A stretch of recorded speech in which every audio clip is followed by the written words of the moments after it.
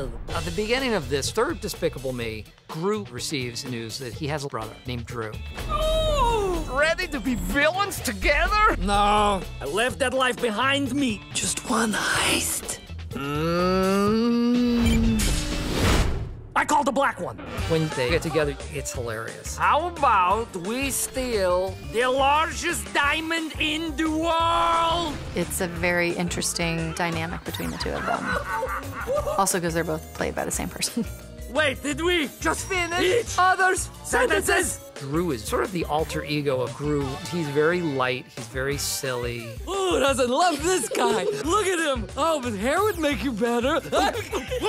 But Gru takes things much more seriously. This is not like stealing lollipops. Whoa! I've impressed my kids' friends by pulling out the Gru voice every now and then. You're the getaway driver.